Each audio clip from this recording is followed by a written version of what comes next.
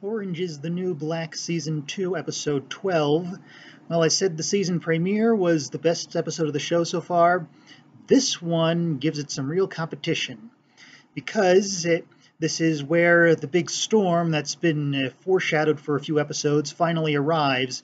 And so all the prisoners are put into the cafeteria together, and all the storylines that have been developing are shoved into one room.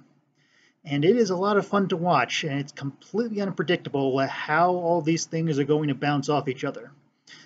Now, we have stuff like the Red and V rivalry, and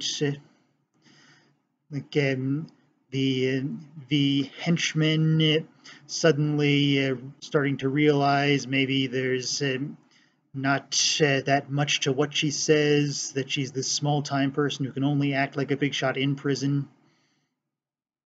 And just going on and on with that same thing.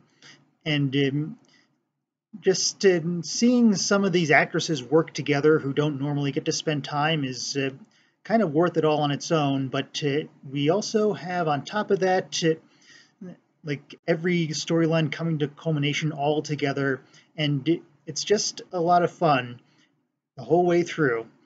And it also, as a further bonus, twice goes against something I always hate to see in any kind of story, which is that you have this person who's been this nasty, bad person for like so long a time, and then suddenly they do one good thing and we're supposed to just forgive it all.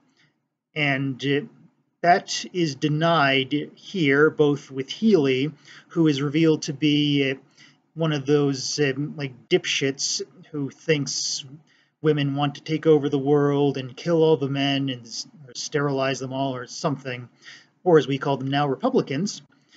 And also, V seems like she's reached this like truce with Red, and they have a whole laughing it off scene, and then she beats the crap out of Red the next day.